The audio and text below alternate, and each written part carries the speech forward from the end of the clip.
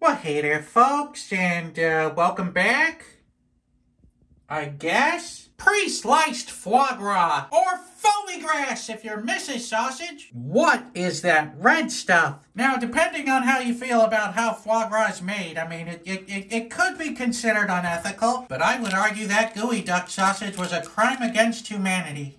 Fattened duck liver. Never looked so good. In each one of these packages, only 1/10 of a pound of foie gras, and I foolishly thought that 5 of them would be enough. So we're gonna make do with what we got here. Now look, obviously I don't like the fact that they force feed these ducks to fatten up their liver, but they're already dead, so you know it's a moot point. It looks like human flesh. Look at that.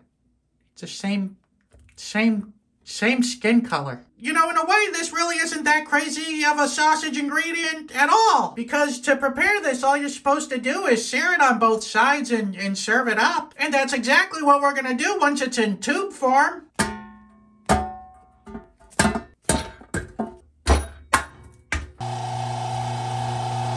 it's like Play-Doh.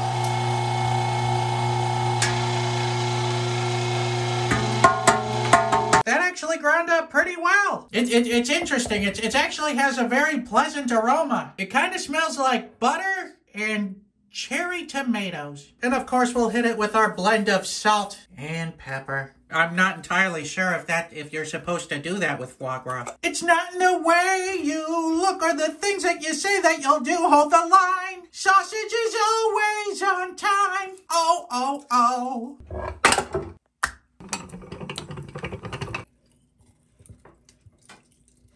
In 3, 2, 1, let's sausage! Look at this. Huh? Huh? How am I doing that? It's gonna be a thin boy. It looks like we got more casing than we do foie gras in there. All right, that's it. That's all the foie gras sausage we're making today. Yeah, you know what? I don't even think this is poking. That doesn't look good. With special thanks to today's Mark Boxalo box artist, this guy. That's how it happened. But will it blow? Oh, there's no hope. It does not blow. I got it in my mouth. No! Okay, so I'm gonna have to give that Will It Blow 0 Mark Ruffalo's! Well, okay, here we go! Whoa! Whoa! Too hot! Too hot! I'm so afraid. I am so afraid of what's currently happening.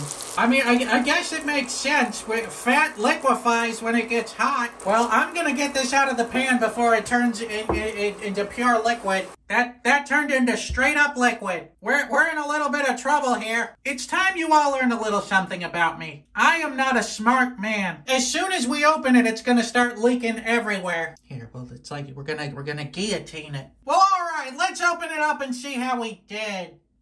No, shoot, it went worse than I thought. Let's go ahead and give it a bite.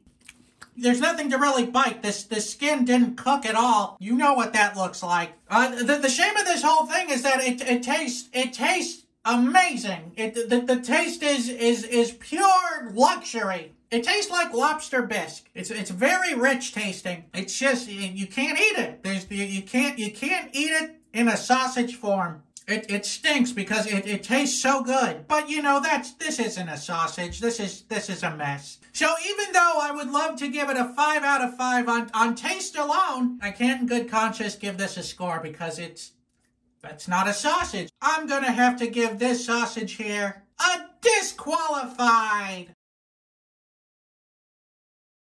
Bop bop bop bop bop. You know, in a way, this really isn't that crazy of a sausage ingredient at all.